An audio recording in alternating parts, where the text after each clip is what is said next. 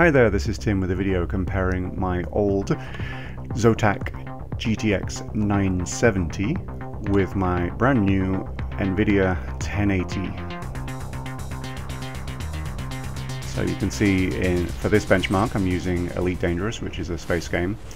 The benchmarks do differ slightly in that when you take off from the station here you will be placed in a slightly different docking location, but it's similar enough that you can kind of see what the actual frame rate gains are going to be.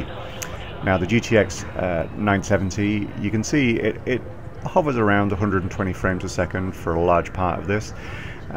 What I found in a triple screen 1080p configuration that I normally play the game in, it does dip below 60 frames a second at times, and that seems to happen in planetary rings, places where there's a lot going on, there's a lot of other ships and things like that.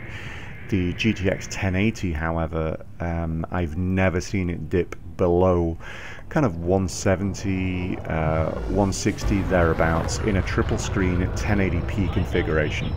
For the purposes of this benchmark, I did a single screen 1080p screen, and obviously tried to be as similar as possible with what I was doing, so you can do a direct comparison between the two. And obviously this is to help you make a purchase choice. These are the kind of videos that I try to look for when I'm looking to make a purchase, and hopefully it helps someone. As you can see, there's some pretty significant gains. It's 100 to at times 120 frames a second extra that you're actually looking at from this card. And you know, I don't need that, but this is about stability. I want to be locked at 60 frames a second and not have any dips below that, and not have my PC struggle with this game, which is obviously why I purchased. Hope this helps again. Thanks, bye.